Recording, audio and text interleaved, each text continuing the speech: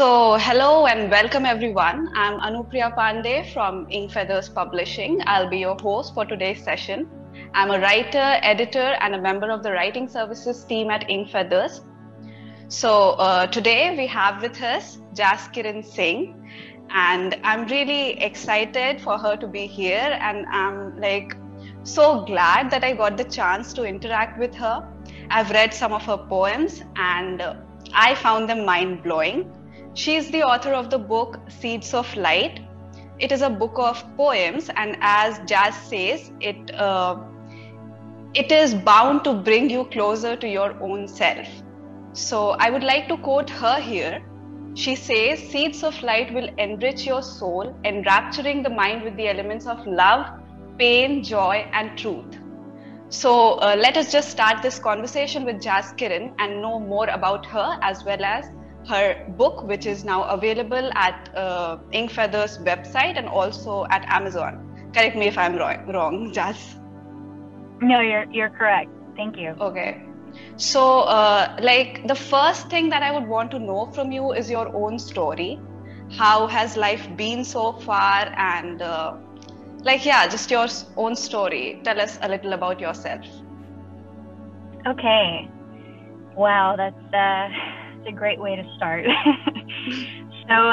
Just like, everybody else, I feel I'm on a spiritual journey, and I've had quite a bit of challenges as well as great times, and life comes with both joy and sorrow.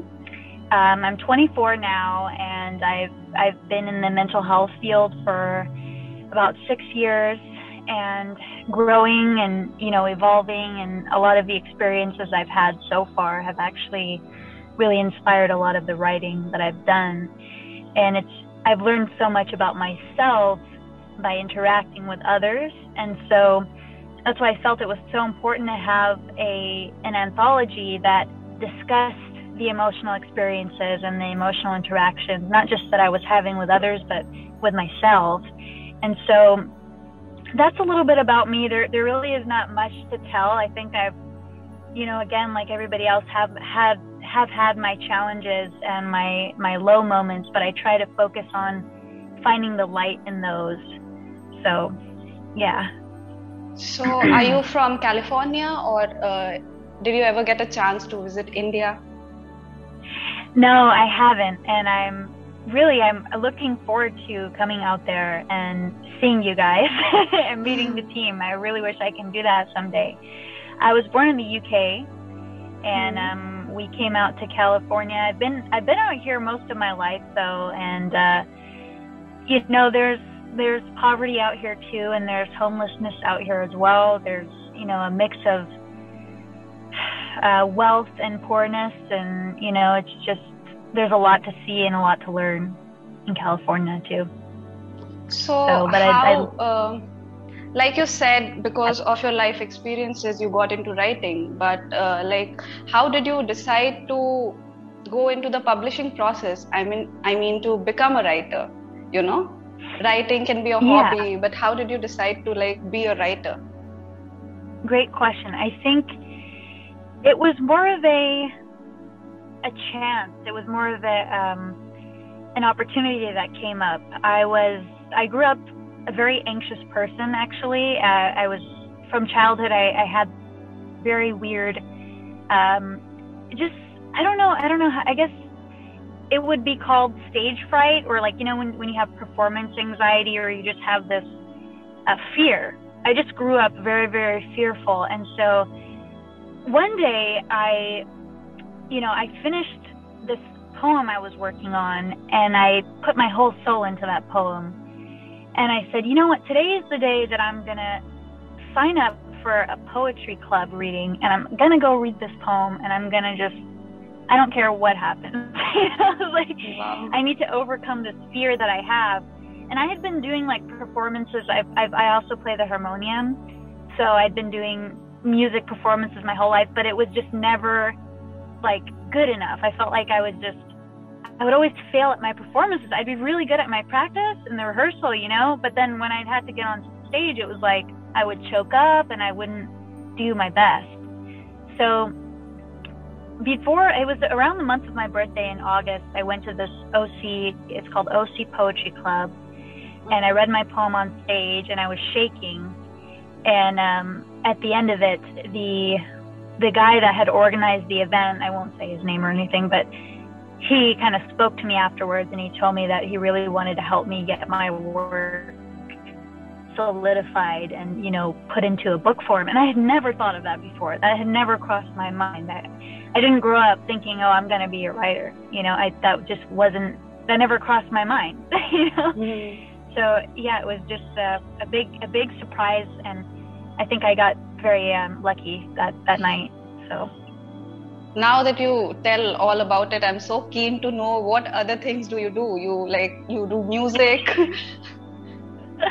What are your other hobbies?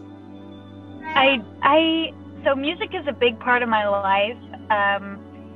I don't know if you're familiar with the harmonium. You probably are. Yeah.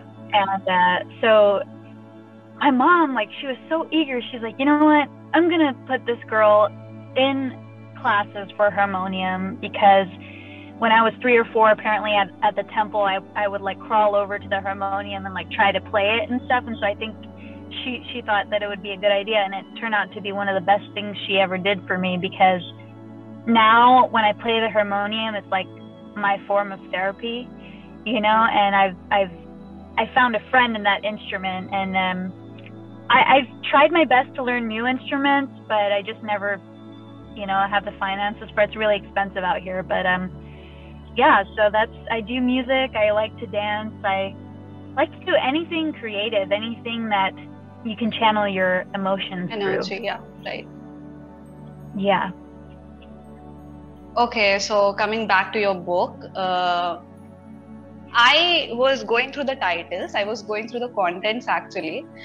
And like I told you before, I found the titles really interesting. So the first 2 poems are named Soil and Root. So how did you choose the titles? How did you go for it? Or was there a process, or you just did it?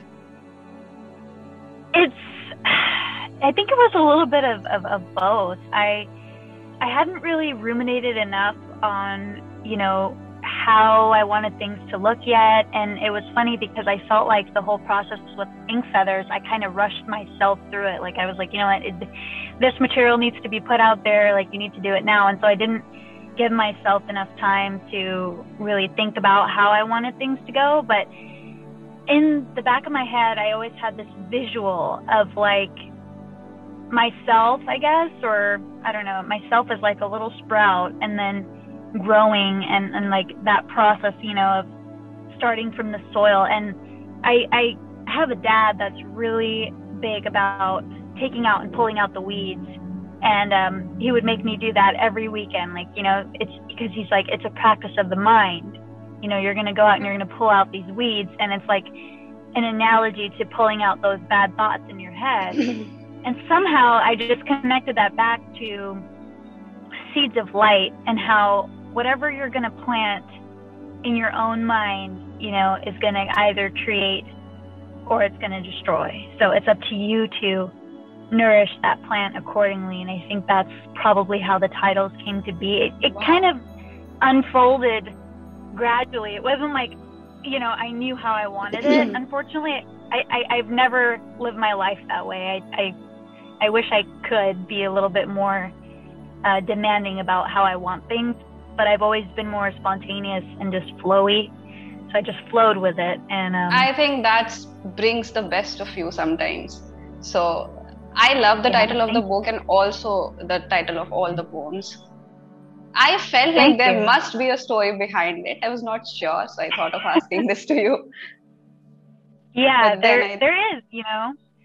You're right on that. Your intuition is correct. There is it is my story. It is the, like I say, kind of that emotional side of I don't know if what men really go through, because I'm not a man and I don't desire to be, but I think with women, you know, we have this different ability to like interact with our emotions and that like sensual side of ourselves. And I don't know, I think it's so important for the feminine to really integrate her emotions so that she can then bring about more wisdom, because I think that's what the emotions serve the purpose of.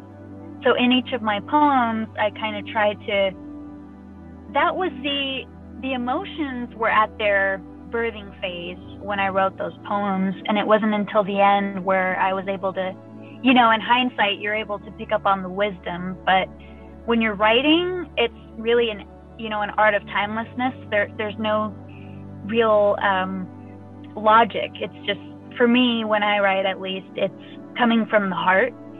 And so that's kind of how I can summarize that. Otherwise, I'll just go on forever. No, like that really makes sense. And I think this interview is going to be too short for all that you have to tell. I think you should do more interviews. You should do it more often. And like you're saying, I remember that the cover of your book also has a heart and plants are blooming or something like that. I don't really remember. So how did the cover come up? I just wanted, I had this visual again in my mind, and I just knew that it's something I've never really seen before. It's not something that I got inspiration from somewhere else. I just kind of thought, the heart is such a misunderstood metaphor, and when it's shrunk, it still has that capacity, and it's our source of life, and that's what I try to highlight in the image, where even though you might be hurt or you might be in pain, or you have a wound in your heart or some trauma or something, there's always going to be that element of growth coming out of that. Right. So the butterfly symbolizes transformation, and then I know there's like two little birds flying, and that's just, it could be anything. It could be freedom. It's really based on your own perception. But the rose was the most important part, because that's the, ever unfolding fragrance and beauty of life, that you just never know what's going to happen. And it's always growing, and it's, ever flowing. And so there's a lot to it. A lot of little details that I kind of just left to everybody else's imagination, so that, because you never want to be told how to think, you kind of just want to think for yourself. So, yeah. I can actually relate to that. Like, whatever we experience, there is an impact of that, however little it is, but then there is an impact of that in our lives in the future that we have. So yeah, that really makes sense.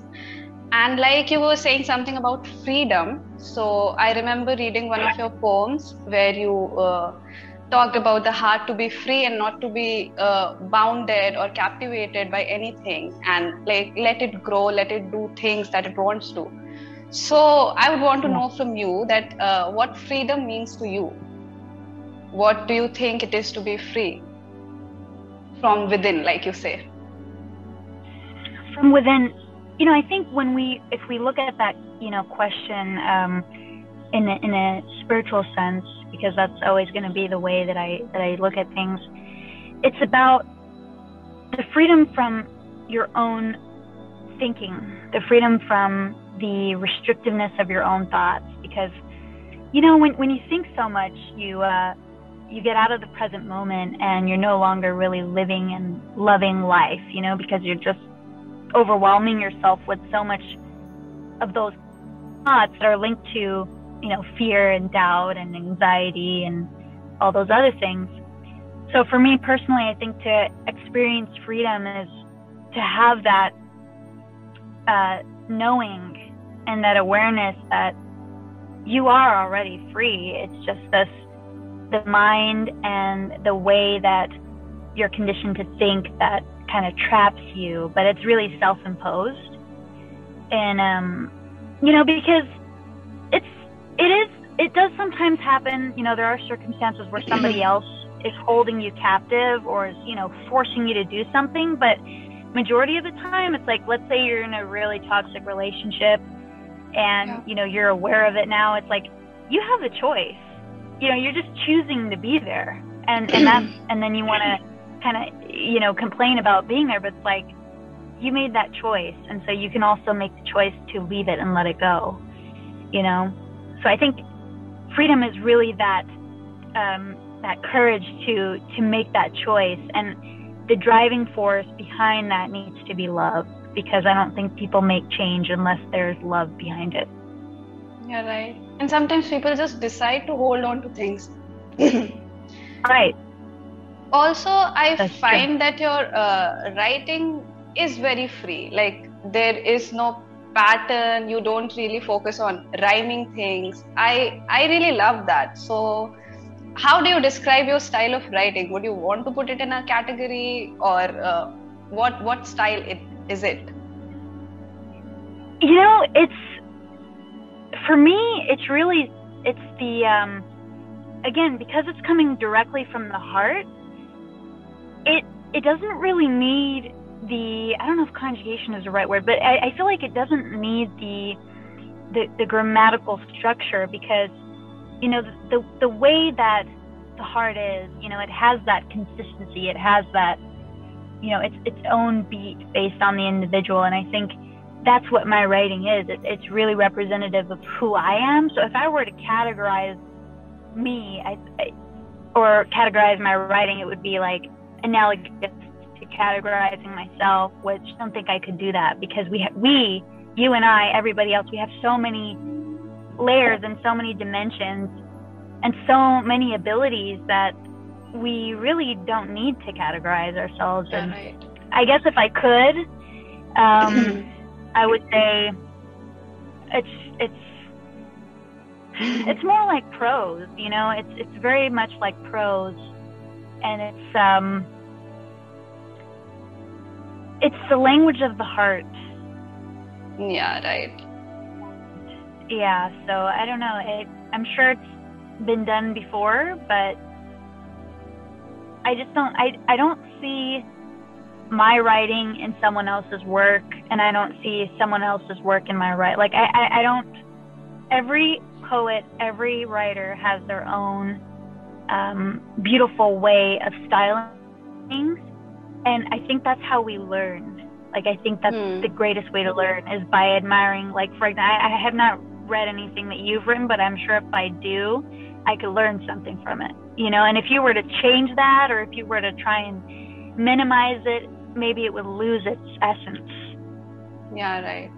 So were you ever inspired by someone? Like, obviously you have your life experiences, but any person or some famous poet or writer, did someone ever inspire you to write?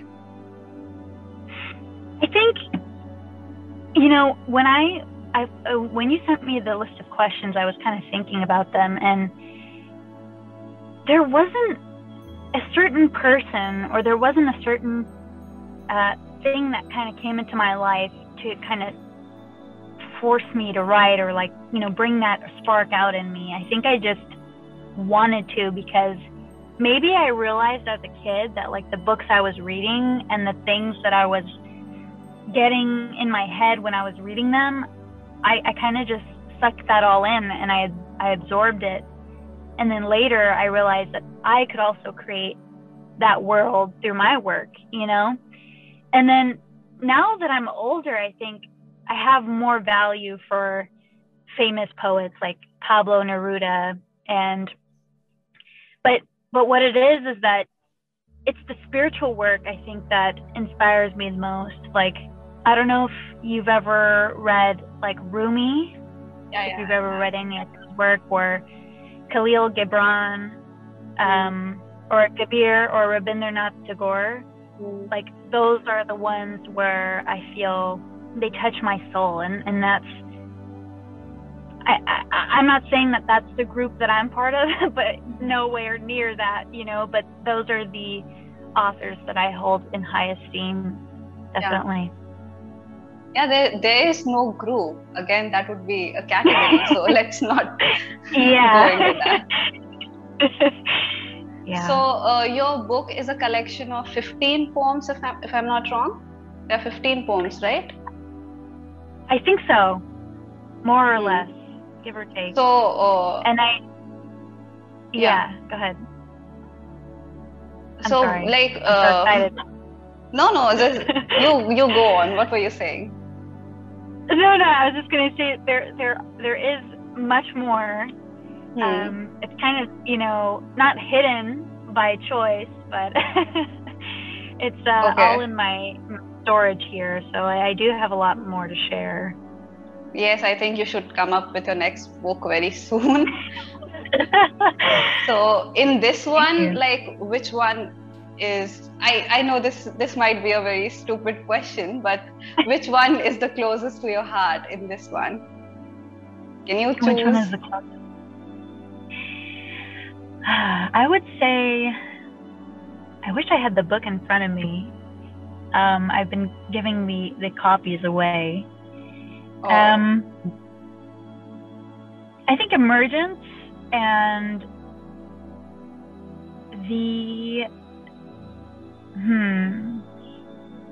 I would say Emergence, and I think there's one about realization.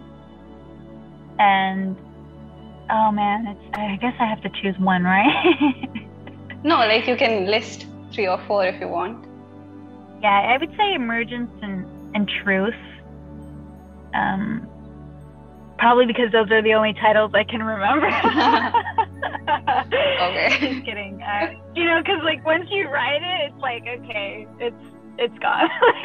I sometimes attempt at writing poetry. I won't call myself a poet, but I find it really difficult to give my poems a title. I don't usually do that. I just write the whole poem and just leave it like that. So that is why I was so interested in the titles. How did you name them? It's funny because I feel like there's for me, because I don't know if it's because I'm just very hypercritical of myself, but it's like if I leave it untitled, I don't feel like it's complete. So when I title it, I'm like, okay, it's done. I don't need to come back to it now.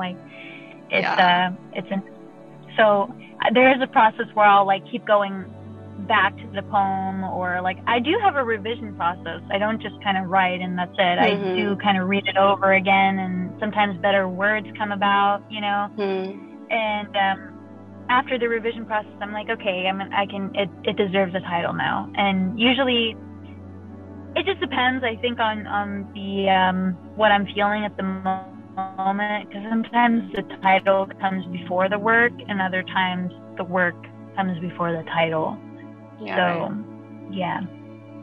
So do you remember the story behind any one of your poems? Like, what was your state of mind while writing it, or what was going on in your life while you were writing it? Do you remember anything of that sort? Yeah, because Seeds of Light, it came about over a few years. So it was kind of like a good few years of my experiences that I put all together. And I would say I was going through a bit of a spiritual turmoil. And, it was like things that I had associated my identity to, it's so easily done, like work or, materialism. Those things started to kind of die and slip away and fall apart. And it was like I just found myself in a really dark space. And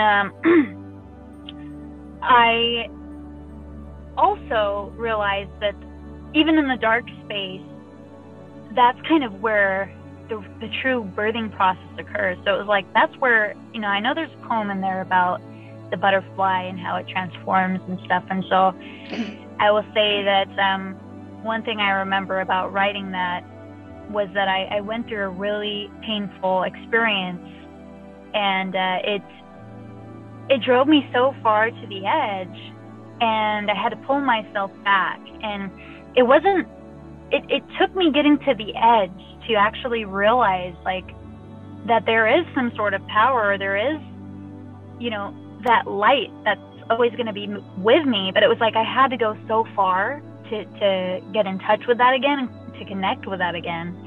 And so when I created Seeds of Light, it's really, it does have a much, much more spiritual relevance than I even can put into words, because almost like the saving of somebody's life. You know, it's like those experiences were the making of me, but they also could have been the breaking of me.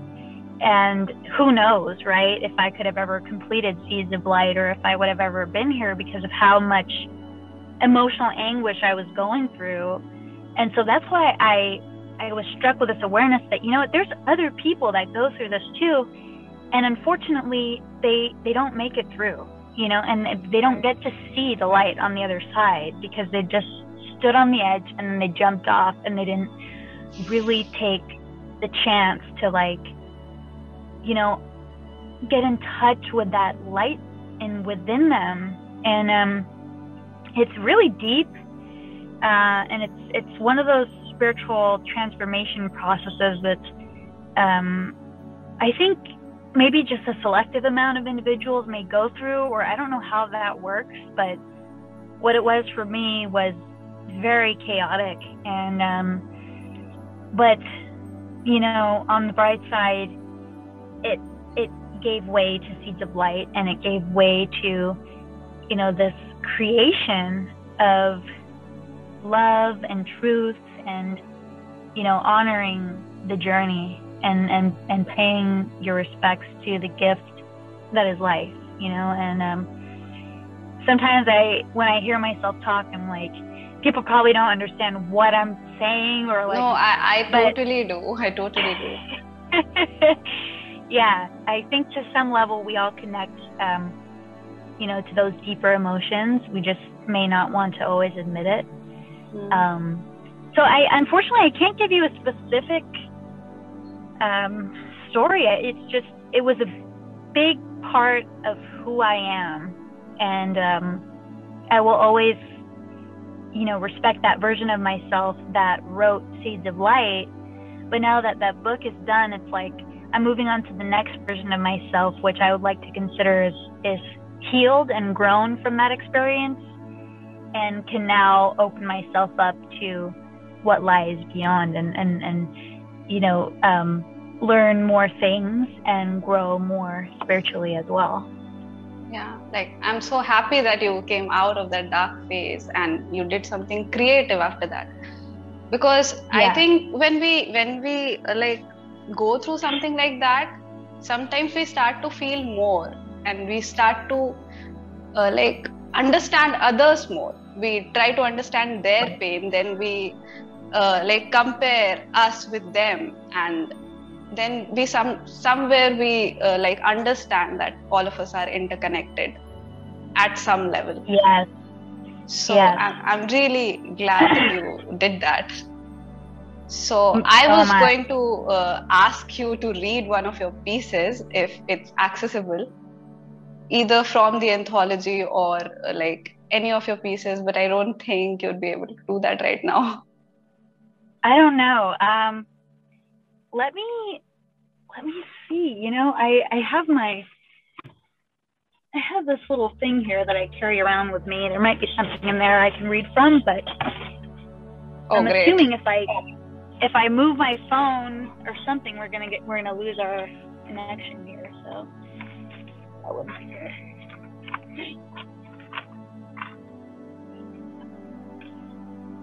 It's so funny because I just gave away my very last copy, and I've been giving it to pretty much, you know, they're strangers essentially, but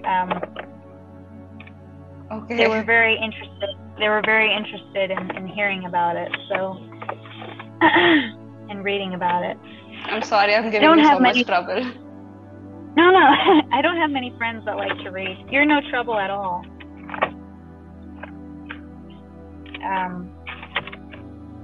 Let's see here. Okay, just give me 1 second.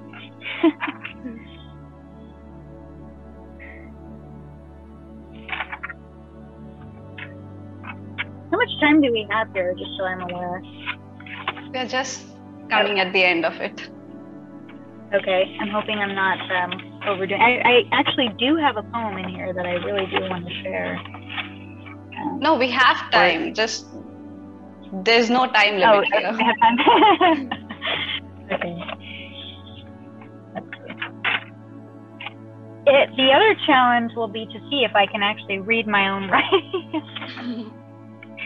Oh, let me show you this. Let me actually turn this around. Can I do that? Yeah, sure. All right, here we go. So this is my mess. This is kind of, so I was at work the other day and I just started writing and I couldn't stop. Oh my God. This is what it looks like, you know? Don't worry, this isn't my poem, but it's really just, this is the one I want to read. But yeah, so that's kind of how it looks. Just looks like a bunch of words. Yeah, it's cluttery. So this one, okay, so this is a good example of kind of how it starts out. So when I begin to write, this is a very fragmented piece, and it goes like this. I called it prosperity. I don't know why. Trespassing chords, revoking noise once heard, bringing conundrums, boistering my spirit above, the ocean tide, buoyancy that cannot be matched, subside or dive, invoking power through courage, enhancing love through joining parts of soul. Love becomes when truth is told. The soul knows. Victory begins to show, no longer withhold. Withdraw the arrow, drop the shield. The heart is above the battlefield. Attraction fizzles, passion wears out, love grows, as within, so without. And it is a shorter one. And then I have this one here. My mind ablaze, reconnecting I to the haze, plainly seated in my lap, an empty sheet in a torn up bag, traveling through to get to you. Inside my dreams, a heart that calls me in a place between the wave and the shore, a moment where the beating cannot be ignored. Traveling through to get to you, a word, a mental gateway to purify pain, an extra mile, my mind ablaze, reciting the lines in which your soul spoke mine. To you, I give my name. That one is called To You. Wow. Yeah. I love the line. Did you The moment where the beating can't be ignored. I love that line. I love that line. Thank you. Thank you very much. I don't even know why I'm saying thank you. You know, I feel like I really shouldn't say thank you. I should just. It's such a big deal, you know, for a writer and you as you're an author yourself. I'm sure you know it's like such a weird feeling when somebody appreciates your work. You know, it's like I don't know how to take it in because I get it. It's so overwhelming. But thank you again for the time, and it was a great interview. Thank you so much for giving us your time. And the last question that I would want to ask you is, how was your experience in the whole publishing process? Like, did you encounter any trouble, or did it go very smoothly? How was it? Oh, absolutely. It was a total mess, and you guys are awful, and I have, 0 stars. I'm just kidding. No, in all honesty, I think it was I'm totally kidding, by the way. It was, I felt like you guys, put as much trust and faith in my work as I was putting in, or probably even more than I was, which is a rare quality to find out here in the publishing houses. So I felt like it was it felt like soul family, and it was such a easy process, and it was quick, and it was efficient and timely. And I think for any writer or author that's trying to get a platform or just starting out and doesn't really have an idea, I think you guys are probably the best bet, because you're not out here trying to take advantage of people. And I think that was really important to me. So thank you guys as a team. And yeah, thank you so much. Really... I'm so glad to hear that. Thank you. Yeah, you guys are amazing, and I was just about to apologize. I know, that's how sincere you are. You're like, what did we do? What can we do better? But I think you guys pretty much hit the nail on everything. So thank you. Thank you so much.